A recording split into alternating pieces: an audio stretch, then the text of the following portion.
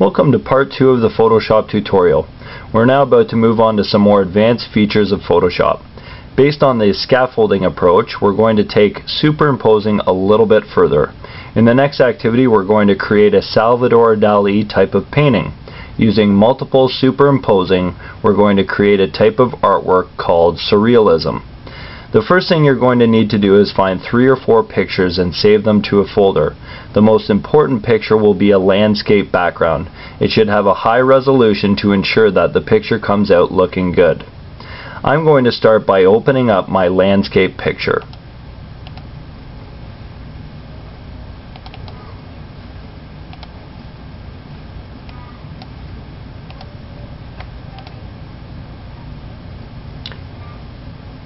Now I'm going to open up each of the other pictures.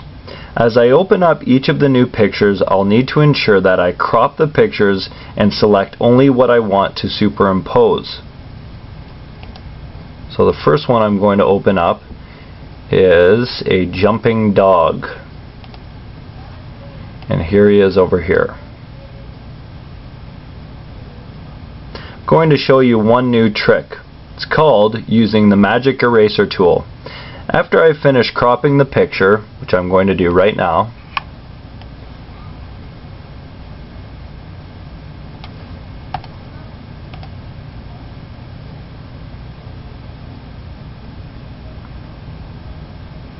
I can use the magic eraser button to erase around the outside of the image I want. The magic eraser button only works by picking up all of one color and erasing all of that specific color. It makes the job of erasing much faster. The other way to erase is to simply click on the eraser button and manually erase as if you had an eraser at the end of a pencil. So right now I'm going to go over to the toolbar, and there's a little picture of an eraser. If you click and hold it and drop down to magic eraser tool, that will give you the ability to click and erase everything in the background that's the same color. Now, with certain things that didn't erase out completely, I go back to eraser tool, and instead of magic eraser I just use eraser tool, and now I have a little brush, an eraser brush, and I'm going to erase out anything that's left over. You can also change the size of the brush and the diameter by going up here, which makes your eraser brush much bigger. Okay, now that I've erased everything, I can click on that dog, bring him over, and drop him in. Now I can get rid of my jumping dog picture in the background because I do not need him anymore. So I'm going to get rid of him because now I have the dog over here. I can move the dog around, I can resize it. Remember the tool called free transform. So I'm going to free transform, make him a little bit smaller. I'm also going to flip him horizontally. I'm also going to use this little tool in the top right hand corner, which looks like a curved arrow. That allows you to rotate and apply the transformation, and I'm going to put him right here jumping over the sailboat.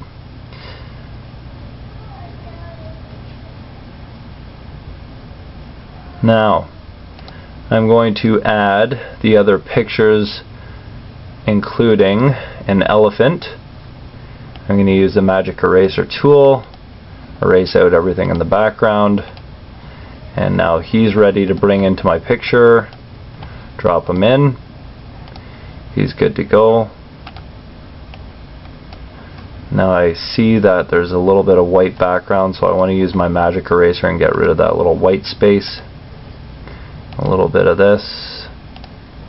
Any of the little imperfections that you find you can get rid of fairly easily using the eraser tool.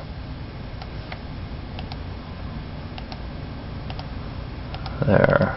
I'm not going to get too perfect here. Not that any of the things I do is remotely close to perfect. Now you can actually use some of the interesting tools. First thing I'm going to do is I'm going to free transform him, make him a little bit smaller.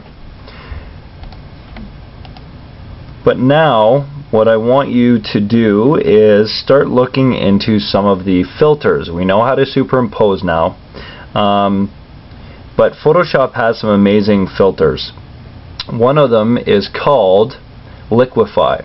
So if you go up to the filter drop down menu and you go down to liquify and click on it, now I can actually take the elephant's legs and stretch them out and reshape them. So I'm going to do that to all of his legs and stretch them right out. Try to get them so that they're all fairly even.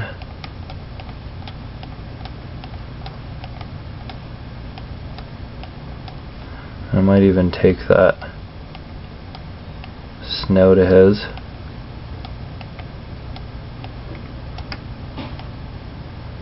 Stretch it out a bit. Okay, once I hit OK, it transfers that image that's been liquefied onto my background, and I'm just going to move him around a little bit so that he fits a little better onto that landscape.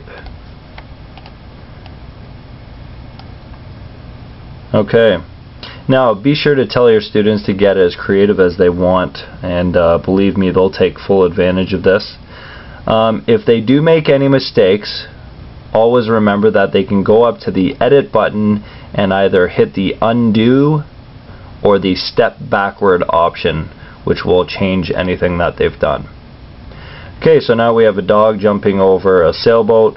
We have a massive elephant with super long legs, and I could probably add something else to this, but I think you basically get the point. Now, after you check out some of the different filters, and like I said, the options are endless. There are tons of filters that have different effects on the overall image. Once you're happy with all of these layers that you have now on your final product, what you want to make sure is that you flatten the image, which takes all three layers and flattens it into one. And no artwork would be complete without the artist's signature. So using the horizontal type tool, which looks like a T over in the toolbar, you want to click on that, click on the color that you want. So I'm going to go with black, and then you click where you want to put your name. So I put here by John Workman. And again, if you wanted to crop this entire thing to leave certain parts out, you could do so. Crop, and now I'm done. Now you have a completed Salvadore Dali painting.